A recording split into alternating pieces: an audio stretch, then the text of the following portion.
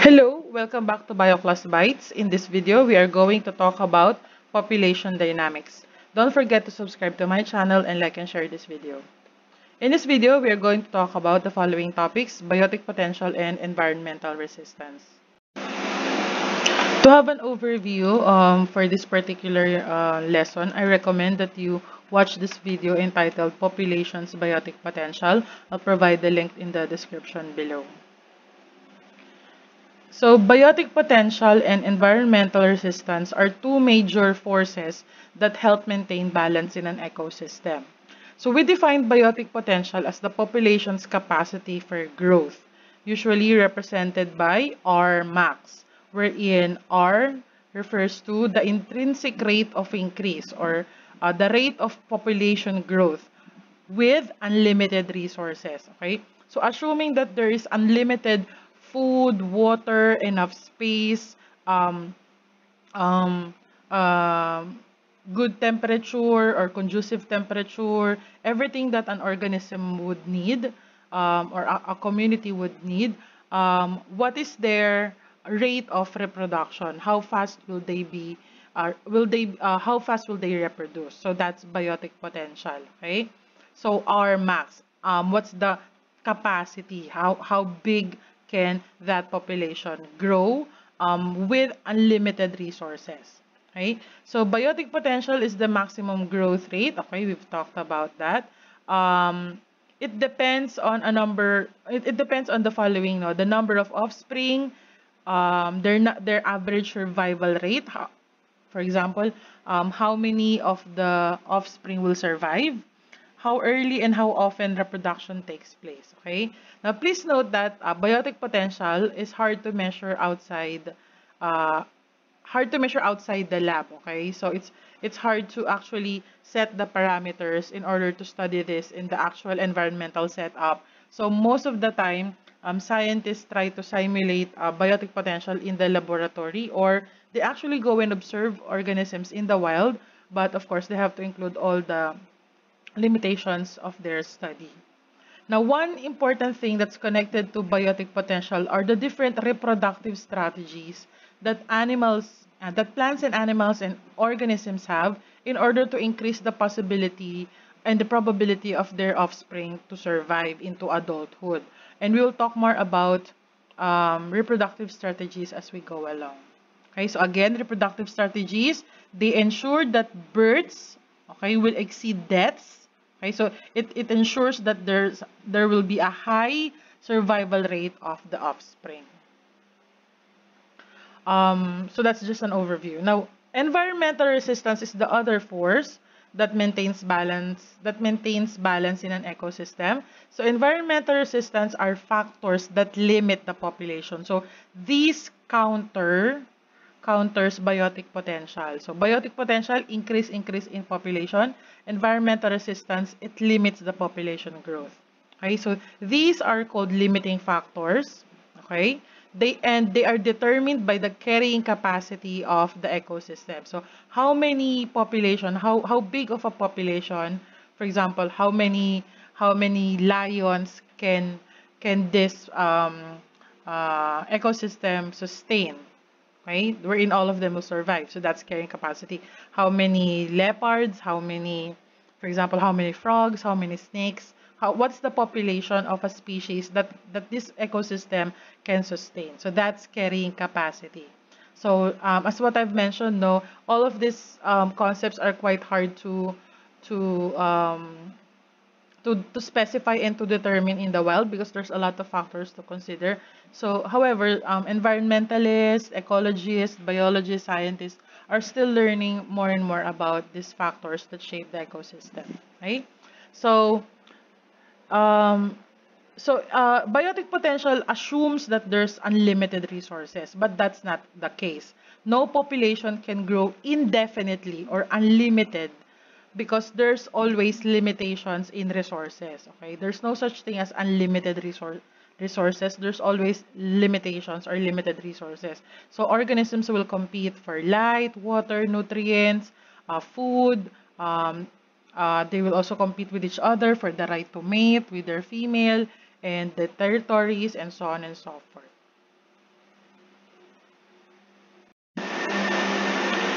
So I'll mention reproductive strategies, okay? So there are two major reproductive strategies that organisms employ in order to raise the chances of their offspring to survive, okay? So these are, the first one, R selection, okay? So the clue there is R, so that refers to biotic potential.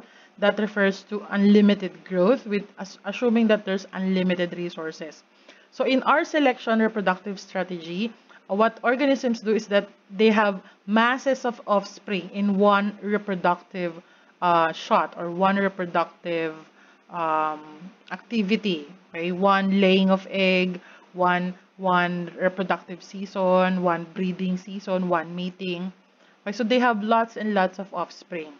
For example, these are usually done by most fish, most amphibians. Okay, so they release thousands of eggs and thousands of sperms into the water, and then hoping that among thousands, hundreds will be fertilized, and then out of hundreds, for example, 50 of them or 80 of them will reach adulthood.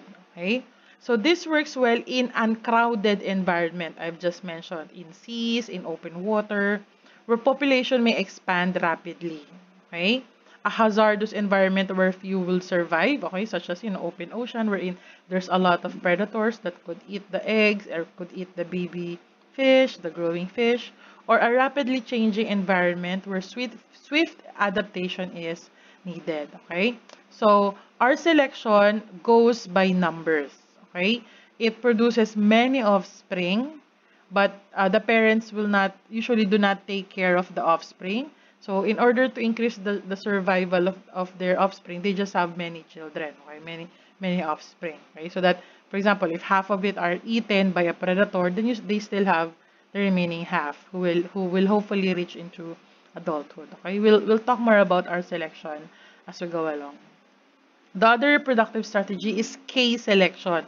So K here can actually be taken from carrying capacity.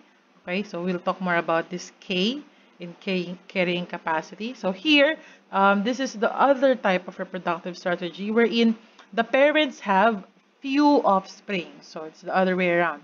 Few offspring, but they care for their young. They take care of their offspring. So they will only just have one or two, but they take care of the offspring until such time that that offspring will grow into adulthood and can fend for itself. Okay, can feed itself and then can fight off predators by itself. So because of this, similar to our selection, the goal is to increase the survival, the rate of survival of the offspring.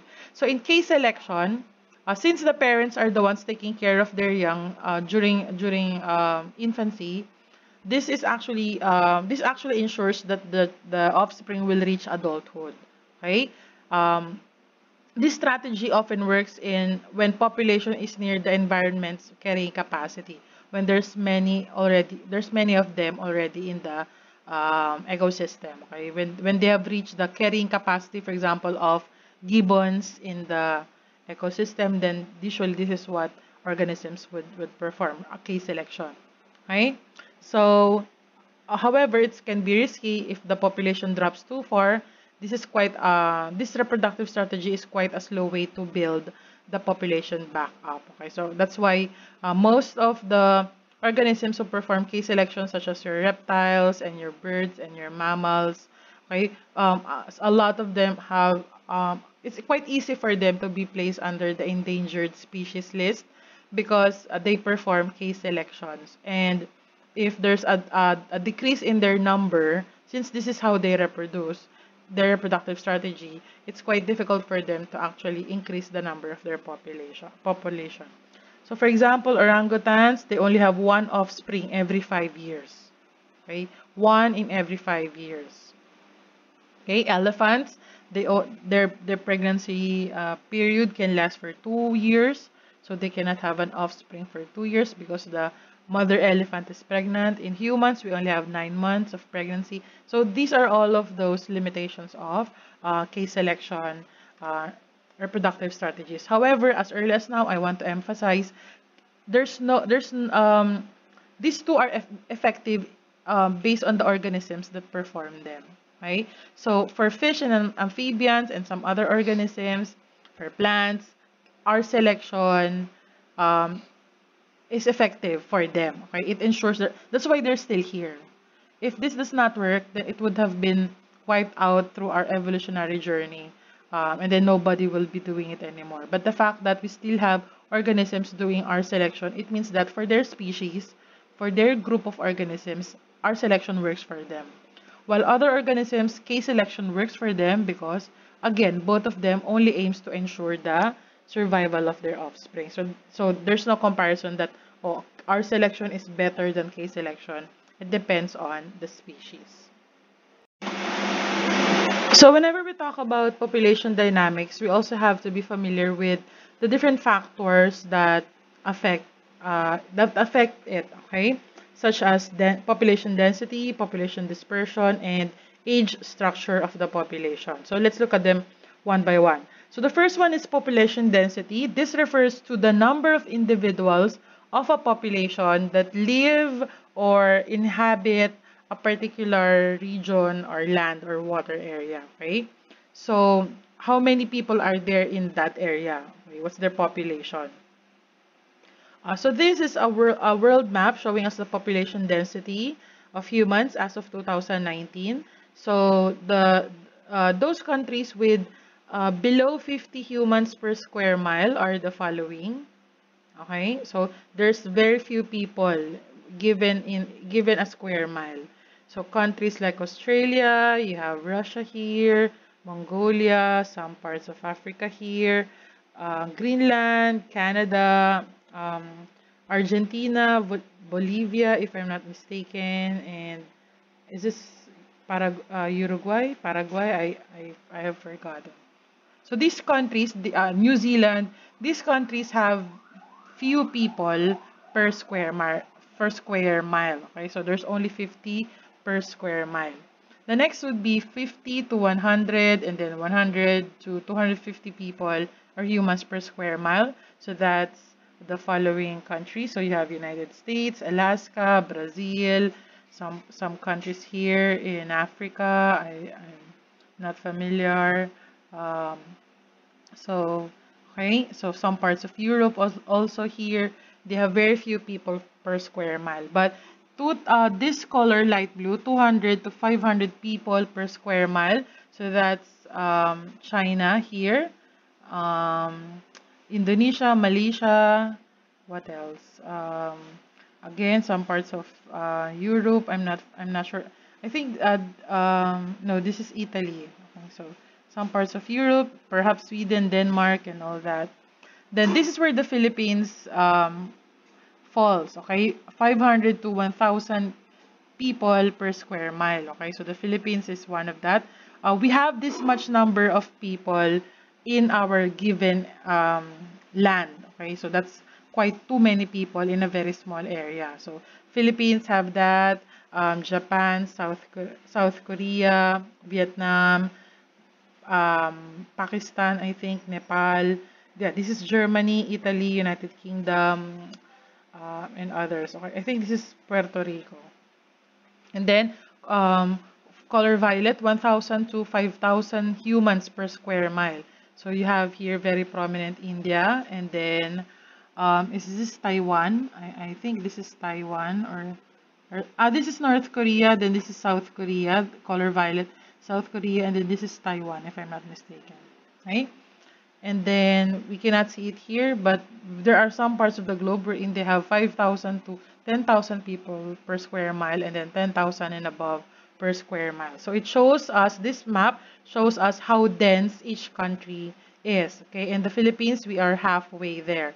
We have many people or many humans given our small region, okay, small area, small land. Okay, while the others, they have quite a big area to support their population.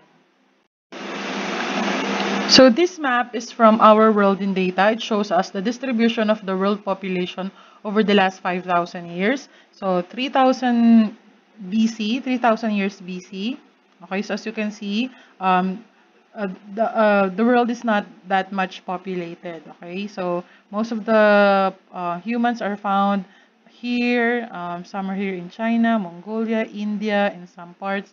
But as time goes by, more and more people are being born, and the lifespan increases, and then the child mortality rate decreases, and then we have sanitation and medicine and hospitals to support those who are sick. So the lifespan of humans becomes longer and longer, and then more and more people are being born because of food production. So you see this trend that from 6 to 10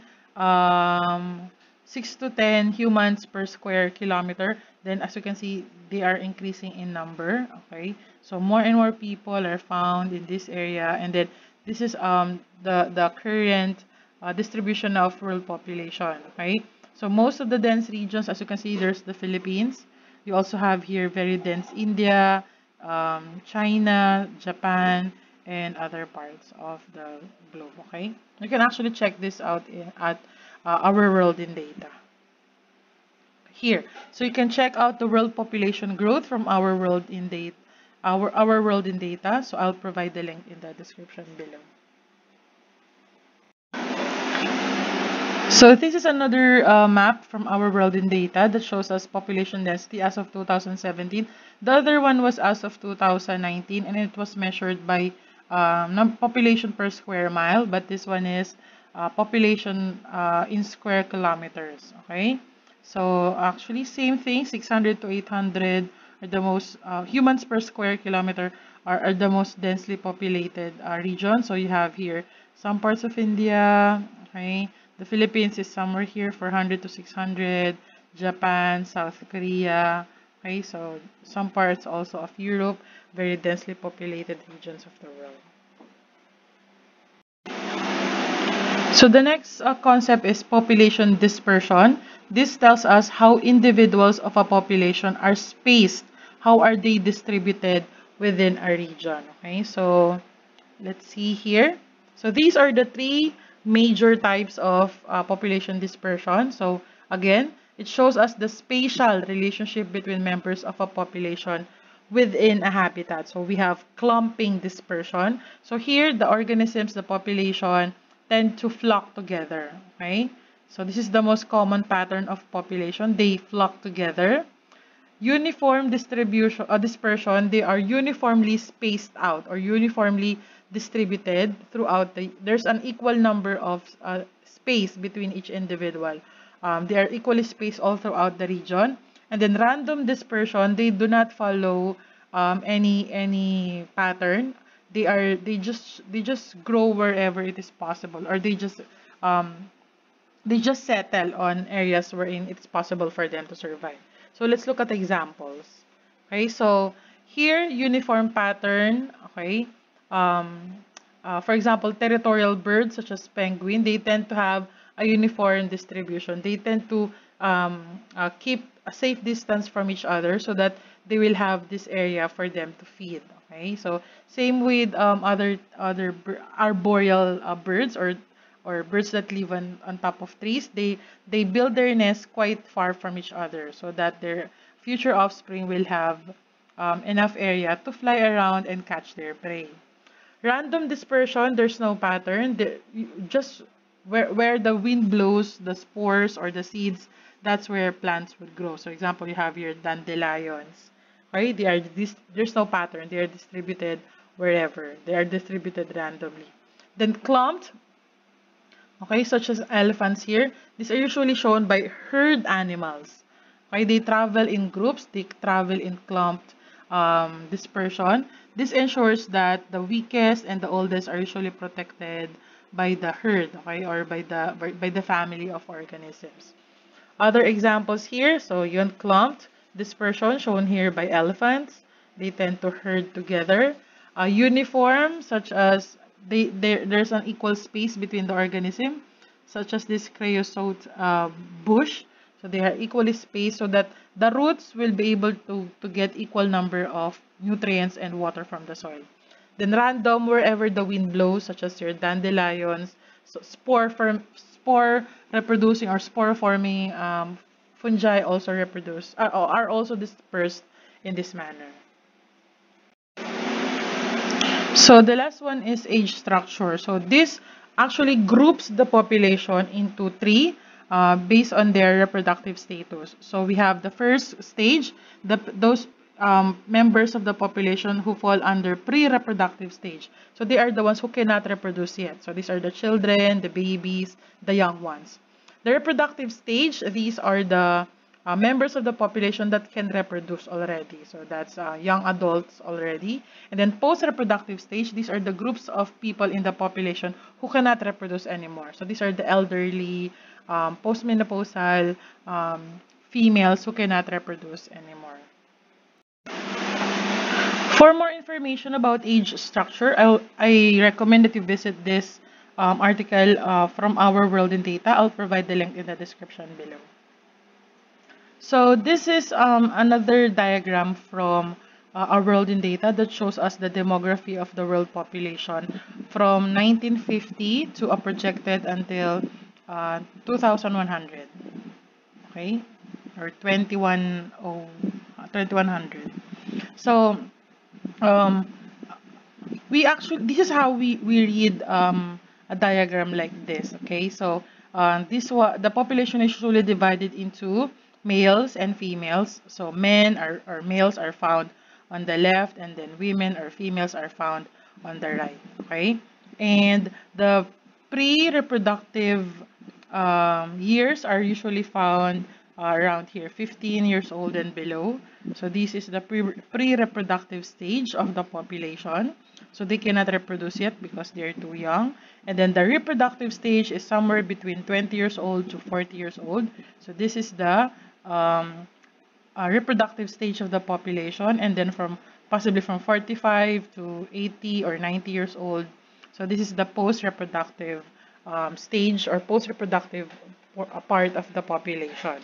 So this is the world population from 1950 to 2100 projection. So we started out with a very few population. Okay, so here between 0 to 20 million or 0 to 40 million in 1950s for males, and then same then 0 to around 30 or 40 in females. But as you notice, as time goes by, okay, the population of male and female in the different levels and the different stages of reproductive states also increases. So from 1950, now it increases in 1960s. It's moving in this direction. So it's increasing in this direction.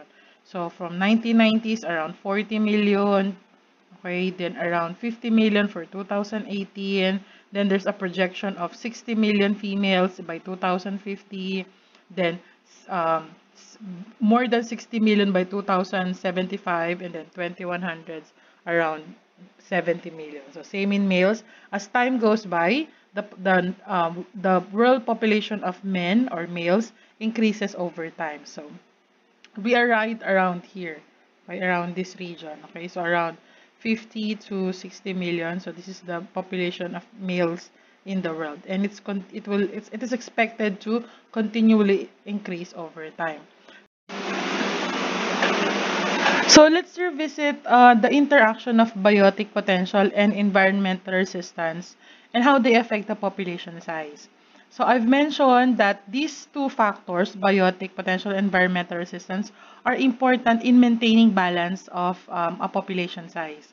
So let's review. So again, biotic potential is the rate by which the population grows, assuming that there's unlimited resources.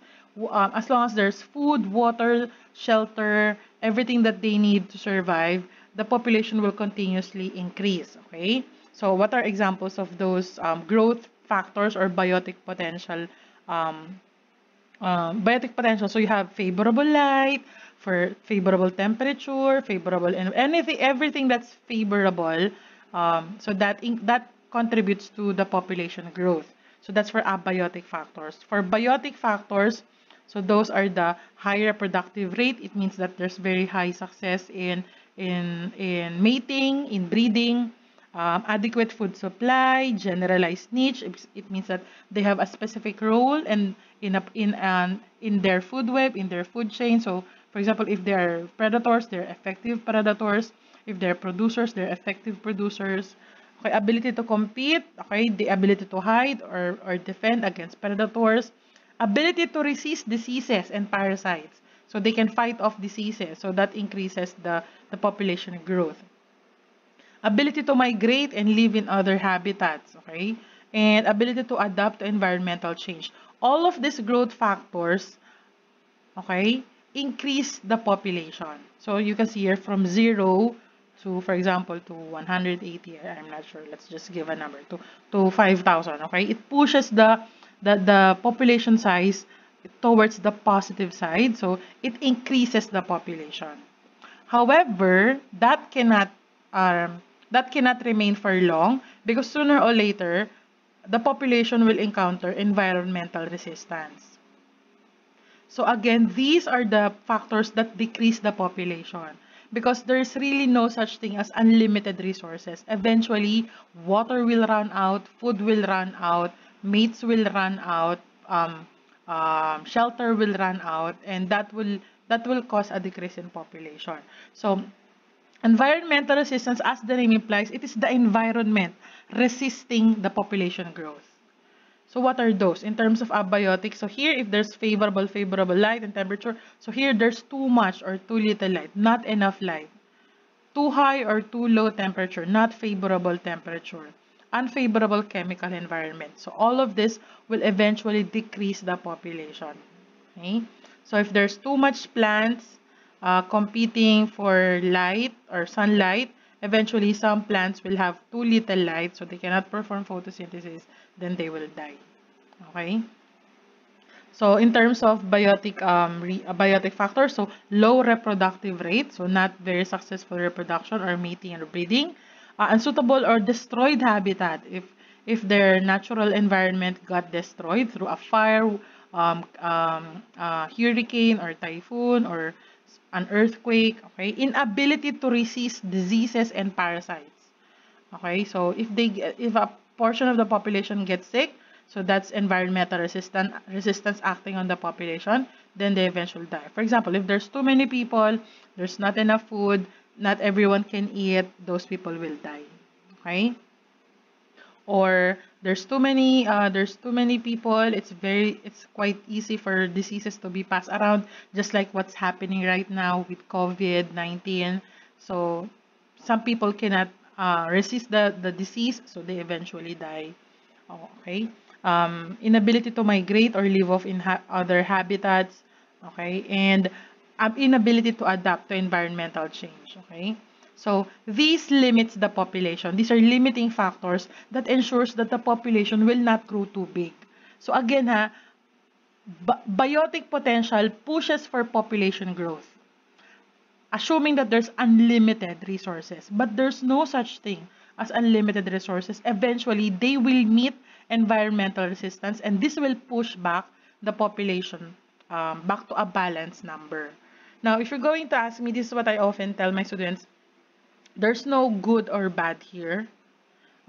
Growth factors are not good because they increase the population. Eventually, if there's too many organisms, too many individuals, too many insects, too many lions, too many predators, too many plants, eventually it will also lead to the death of some organisms.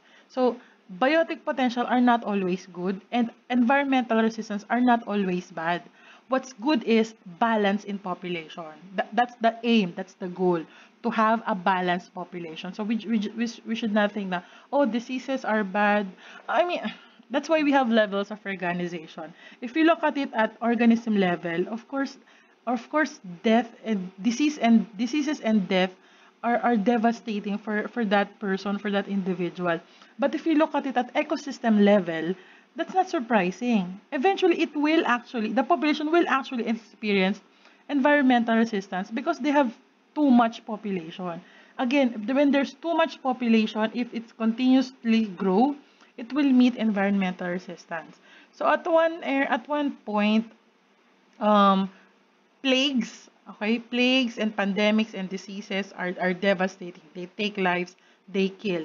If you look at it at organism level, but if you look at it at ecosystem level, it's actually not surprising because population growth will eventually meet environmental resistance, so such as diseases or inability of organisms to resist diseases. So again, growth factors, biotic potential, this is not the hero of the ecosystem, and then environmental resistance, this is not the villain of the ecosystem. There's no good or bad here.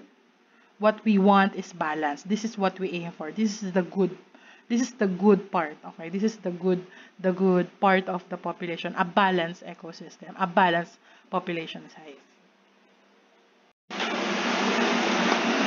So how do we know that a population has reached has met environmental resistance?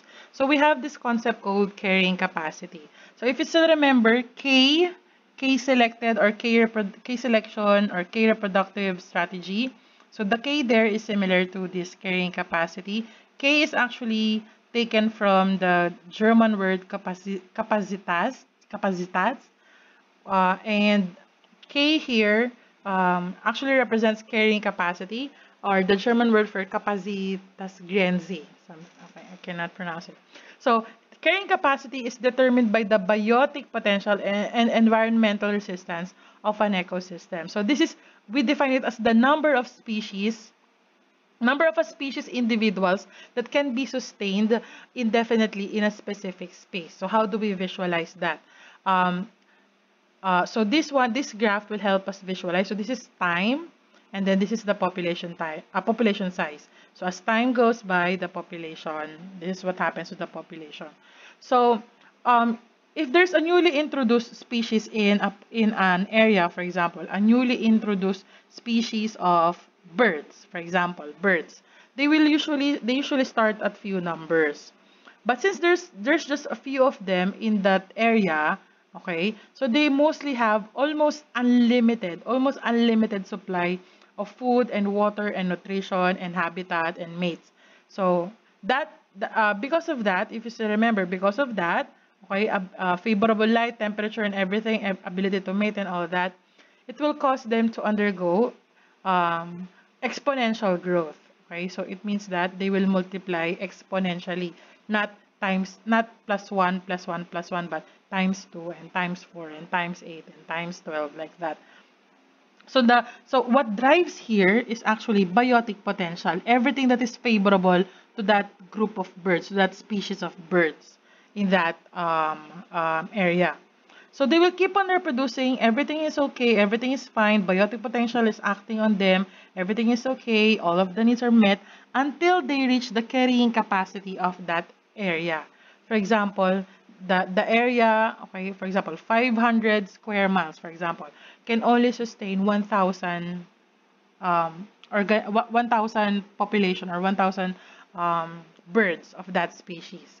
Okay, so once they're around 999 until 1,000, then they have already reached the carrying capacity of that ecosystem. So during this time, once they have reached the carrying capacity, what the space can sustain, then they will feel the forces of environmental resistance. So for example, 999 and then 1,000 here. Okay, so some of them could actually feel, for example, effects of environmental resistance, such as too much light or too little light, unfavorable temperature, inability to resist diseases. So they will feel these factors. Some of them could get sick at this point if there's too much of them. So the temperature, the population will drop. Okay, so here, so let's say it's around 900, so there's still space, we can still reproduce. So they will feel a rise in population size. But then again, they will feel the environmental resistance because they have exceeded the carrying capacity. So some of them also will get sick, or not everyone will be able to mate, or they will have competition for food until they just maintain the population size around this level. So there will just be this constant rise and fall of population, but not exceeding the carrying capacity. Okay, so again, a carrying capacity, that's the number of individuals a population, an ecosystem can sustain of that particular population. So they usually start very low, But because of the actions or of biotic potential, the organisms can undergo exponential growth, so they will continuously reproduce until they meet the carrying capacity of that ecosystem. When that happens, they will now feel the environmental resistance. One by one, some of them will die, some will not reproduce, some will not survive. Okay, but then they could always bounce back until they maintain their population along the carrying capacity of the ecosystem.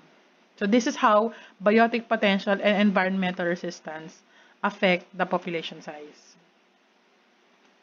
So here, so again, this is another diagram that shows us, so time and then population. So again, carrying capacity is the amount of organisms that the region can sustain. Okay, so very low at first, and then a biotic potential will act, and then the population will undergo exponential growth until they reach the carrying capacity, and then sometimes they could have an overshoot wherein the population exceeds the carrying capacity. So this is where they will feel the environmental resistance, diseases or something or competition. Then they will eventually die off. Some will eventually die, and then they could bounce back again. They could bounce back, and then they will feel again environmental resistance, and then until they maintain their population along the carrying capacity of that ecosystem. So this is considered exponential J-shaped curve. So letter J. Okay, so that's usually during exponential growth. So you see letter J here. It means that there's almost unlimited resources, and then biotic potential is a major driving force in the population increase. Now, once the population has, so after all of this adjustment while maintaining the carrying capacity, eventually the population will reach a stable equilibrium. Okay, so exponential growth, then they reach the carrying capacity, and then they feel the effects of environmental resistance until they have more or less a stable equilibrium in terms of population number. So this happens when the population aligns with the carrying capacity of that ecosystem. So we call this the logistic S-shaped curve. Okay, so because there's this is the letter J first. This is the letter J. But once this becomes stable, it will now have this letter S shape, logistic growth or logistic shape of population. So this is what's ideal. Okay, so this formed when the growth rate decreases as the carrying capacity is approached by the population. So eventually, this will lead to stable equilibrium. So to understand better about exponential and logistic growth in population, I recommend that you watch this video from Khan Academy. I will provide the link in the description below. Okay, so more comparison again, exponential versus logistic growth. If there is unlimited, unrestricted, unlimited resources, so that's a J-shaped here, okay, growth rate, the population accelerates. However, once they have met the carrying capacity, it will have a more S-shaped curve. Okay, the rate slows down. Okay, and then more or less the population will just be around the carrying capacity of the environment. So this is a good way for us to visualize with examples. So for example, so this is over time and the number of individuals. So large mammals, okay, such as this seal or sea lion, they usually show logistic growth. Okay, so when they're new to that area, so they will experience this rate of acceleration or acceleration in population size. However, since they're quite big and they cannot afford to have too much of them in that area, more or less they will maintain their population, okay, along the carrying capacity of that area. Okay.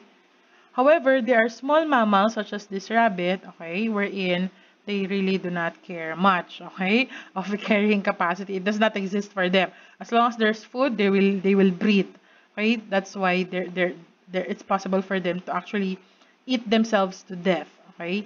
That it means that they do not care if there's nothing left. If there's food, they will continuously eat. If they are fed, they will continuously breed until there's nothing left for them to eat anymore. So they are good examples of exponential growth in an ecosystem. So again, no more about exponential and logistic growth. I recommend this lesson from Khan Academy. I'll provide the link in the description below. So aside from those terms, okay, I also want to introduce to you density and limiting factors. So we've talked about population density. So that's the number of individuals in a given area, okay? So there are two types of density and limiting factors. So you have your density independent factors, okay? So they do not depend on the density. This population control affect the population regardless if there's many people or very few people. Examples of those are abiotic factors in a community. It means that water supply, regardless of how many people, will always be constant. Or independent population control, such as climate or weather or soil pH. Abiotic factors are not affected as population control are not affected by the density of the population. While we also have density dependent factors or population control, wherein they are more active if there's if the density increases. For example, diseases. So they are more active. They can actually control the population better if there's high density. It means that they can reduce the population better as the density increases. Okay? I know it's quite, heartless, but that's how nature works. I do not understand. Maybe it's because of cartoons, but nature is not really, people singing and then Disney princesses singing and then the animals will approach her and then they will be very calm and then listen. Nature nature is savage. Nature is all about survival. Nature is either you eat or you get eaten. Either you survive or you do not survive. So nature is ruthless. Okay, it's not um it's not all rainbows and unicorns. It's actually a very savage world. So more terms. So these are examples of natural population curves. So since we've tackled about J-shaped exponential growth and S-shaped logistic growth, these are other population curves. Okay. So again, time and the number of individuals. So the first one is a stable population curve. So mostly we could assume that this population has already reached the carrying capacity. So more or less, there's really no big rise or fall in the population number. Letter B, eruptive. So this usually follows a stable population and then something spikes up the population. Something happens that causes this drastic increase in population. So for example, this could be a population of algae in a pond and then there's a rise in nutrients because someone dumped their waste, okay, or their chemical waste in the pond that are actually rich in nutrients that will cause the rise in the reproduction and in the population of algae. So eventually they will die off. So if you're familiar with red tide, actually this is a good example, or green tide or algal bloom. This is a good example. So this is the normal number of red algae, but then due to pollution, there's a spike in their population. Okay, so eventually they die off. Cyclic, letter C, cyclic, this is a population curve that follows a cycle or season. So for example, during summer, we have this number of, for example, many fruit-bearing trees during summer, spring and summer, but when it comes to during fall or winter, there's few of them or some of them die off. Then eventually they will become active again next spring or summer, or those organisms who hibernate. Okay, so they're very active during hot seasons, but then they're inactive or few in numbers during cold seasons. Then letter D, irregular. As you can see, obviously they have no definite pattern. Okay, so there's no pattern in their population growth. So there's this decrease and then eruption and then decrease again. So these are examples of population curves. Now, how do we visualize population curves And what is a good example for that in terms of controlling population size? So here, this one is actually a study of relationship between hare. So that's this hare. It's related to rabbits, okay, and lynx, a wild cat. Okay, so this one is a study for over all these years from 1845 to 1935. So we will actually see that as time goes by, the role of predation is actually important in controlling the population size of both the predator and the prey. So let's see here that it started out with 20 around, so this is over time, and then this is population size in thousands. So so color blue is hare population, so it's around 20,000 hare and around 30,000 lynxes, okay, or lynx cats, lynx. So so predator, prey. So because there's this number of prey, okay, and they have the predator, the lynx are eating them, uh, we can see that after several years there's an increase in the population of the lynx, okay, and a decrease, since they are the ones being eaten, a decrease in the population of the hares, okay. So as you can see, as the population of the prey decreases, sooner or later, the number of predators also decreases because there's nothing left to eat. All the preys are gone. So of course, they cannot survive. Not all can survive. Eventually, the lynx will die off. So once the lynx decrease in number around 10 in, let's say, 1850s, okay, that caused an increase in the population of the hares because nobody's eating them anymore. So a decrease in population of the predator causes an increase in the population of the prey. Okay? So until they just have this continuous increase. However, sometime in 1855, since there's many hares now, the lynx cats are now eating well. The lynxes are now eating well, and because of that, you will see here a dip, okay, a dip in the population of the hares, okay, because more and more lynxes are eating them. So once there's a dip in the population, you can also see that there's also a decrease in the population of the predator. So since there's a decrease in the population, there's now another increase in population of the prey, then decrease in the population in the predator, then eventually will cause another rise in the population of the prey.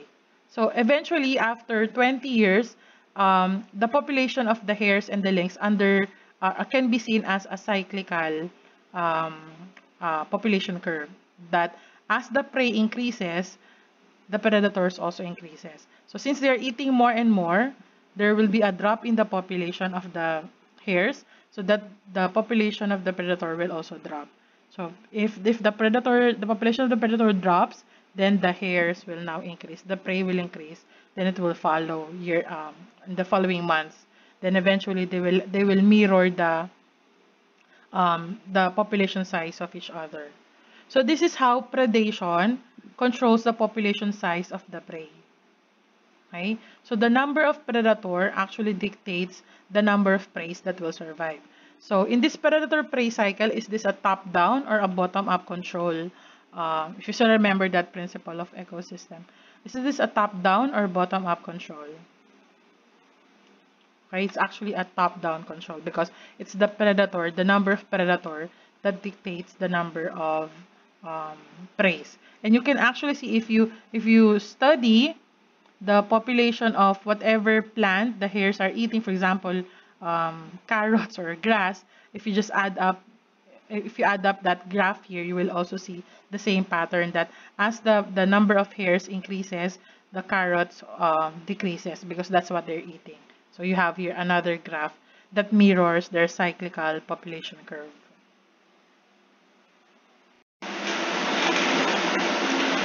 So this is not new to you. No, this has been partially mentioned during the beginning of the video, that reproductive patterns can be classified into two: R-selected and K-selected species. Okay. So again, R-selected, R here refers to the rate of population growth. So they have more offspring that can survive. Okay. So most species of this type go to irregular and unstable cycles, just like this one. Okay. Um, Cycles in their population size. While K selection, so K here refers to the carrying capacity. Um, so they generally follow a logistic growth. Okay, so once they meet the population size or the carrying capacity, they more or less maintain their population size. So many of larger species, they have long generation time and low reproductive rate. Okay, so they have very few offspring, but they take care of their offspring. The only downside is they are prone to extinction because they're just few in numbers. Okay, so you can actually check this out. So this is what I was saying, that um, R there refers to the maximum growth of the population, referring to biotic potential, while the K there, R comes from rate, while K comes from the German word for carrying capacity, which is capacitas or Kapazitasgrenze, the capacity limit. So again, no, these are your R-selected species. They have many small offspring, little to no parental care or protection of the offspring. They just have small adults or small bodies. Many offspring die before they reach reproductive stage. They have low ability to compete, and their population size fluctuates. While so example are your cockroach and dandelion. While case-selected species, these are usually fewer, but they have larger offspring and then larger adults also. Most offspring survive to reproductive age because they have high parental care. The parents take care of their offspring until they are matured. Okay? So the population size are fairly stable. They have high ability to compete. However, they're prone to extinction. So you have your elephant and Sarawako cactus. So another concept here is survivorship curve. For population of different species vary on how long each of their members typically live. So they could have late loss. So the survivorship curve shows that us, okay? Shows that to us. So you have your late loss, early loss, and constant loss. How do we see that? So mostly for those organisms that undergo R selection, such as your fish and amphibians, they have early loss. It means that many of them die at an early age. Okay? While K-selected species such as this rhinoceros and some large mammals and some large reptiles, they have late loss. It means that many survive during childhood, okay, 100%, because their parents take care of them, and eventually they have very long lifespan and they die. They have longer lifespan. While we have organisms such as this bird that have constant loss all throughout their lives. It means that many of them are killed when they're young or die when they're young, when they're in their middle adulthood, and then very few will survive into adulthood. So they have constant loss all throughout their life. So usually these are the preys, okay, because they are eaten when they're young, they're eaten when they're middle age, and then they're eaten when they're old. So a life table shows the numbers of individuals at each age of survivorship curve. Okay. So to learn more about why animals have different lifespans, I recommend that you watch this TED Ed video. This is actually not a recommendation but a requirement, and this will actually open your minds and open your answer your curiosity as to why we have varying lifespans among organisms. So I'll provide the link in the description below. Um, why I recommend it is that it will shock you that humans really do not have such a long lifespan when compared to other animals and organisms. Right? But again, we have special circumstance. Right? But so that's why you are required to watch this video. Now, life expectancy is actually covered by the concept of age structure. We've talked about this in population dynamics. So I recommend that you visit this article from Our World Data. Our World in Data. I'll provide the link in the description below. Okay. So this is one of the many misconceptions I want to correct. Okay. So life expectancy for humans is nothing but increasing over time. I want to correct this concept that we have because it saddens me when I read at your age na some of you will still think that we have longer lifespans in the past, or people live longer in the past, and then at the present we have shorter lifespans. It's a misconception. It's not true. It's incorrect. We have to correct that. Um, so this diagram, this graph shows us the life expectancy of the world population from 1800s to 2002. And as you can see, the life expectancy is only growing or only increasing. So in 1800s, the global average life expectancy of humans was only around 32 years old. So in 1800s, if you reach 32 years old, you're expected to die anytime. Okay? Why? Well, because of war, because of poor sanitation. They did not have soap, possibly soap back then. Very poor medicine practice. No antibiotics yet. They have not yet separated the sewage water from drinking water. Poor sanitation in their cities. Um, so these are causes for them to have very short lifespan. But as technology improves, technology improves, more and more access to medicine, the life expectancy also increases so in 1950s, from 32, the life expectancy is around 48. And then now, around 2000, 2010, 2012, the human life expectancy is 70 years. So imagine from 1800s to 2010, 2012, from 32, the life expectancy of humans have already doubled from 32 to 70 years old. So the idea that we have longer lifespan in the past is a misconception. We have longer lifespans now. So these are more infographics from our world in data, still talking about human life expectancy from 1800s to 2015. So around 1800s, although these are mostly historical estimates, but they say, based on studies, they say that around 1800s, the average of human population was around, the global average was around 29 years old. Okay, so that's the global average of life expectancy of humans. So this is a generous estimation that it's less than 40 years old. So around this time, that's the lifespan of humans. But around 1950s, as you can see, there's this change in life expectancy. So for countries such as the Philippines, so there's an increase in 55 years old, 69 in Australia, third line of 30s, 38, 33 in Africa, 39, 28, 35, 35 in India, 43 in China, 55 in Russia. Quite longer life expectancy, higher life expectancy in Canada and US, and all of this. Okay, so there's this increase from less than 40 to an increase in life expectancy in major parts of the globe. Then present, so as you can see here, most of the life expectancy are now between 60 to 70 years. So most major parts of the globe. Then we also have 80 years old to 85 for Australia, Europe, and then Canada. Okay, the Philippines, we still are our life expectancy is still around 69.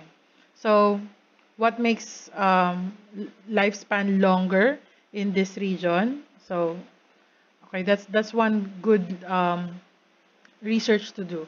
Okay, that's one thing you could actually research about. But actually, in this article from our world in data, it explains why there's this discrepancy in the life expectancy of humans in different regions. Okay, so that includes diet, medicine, government, population size, education, and all of that, which will be the topic of our next video. Okay, the different factors that affect human population size. Okay, so kindly wait for that one. So that ends our video for tonight. I hope you learned something new today. Don't forget to subscribe to my channel and like and share this video. Till next time, goodbye.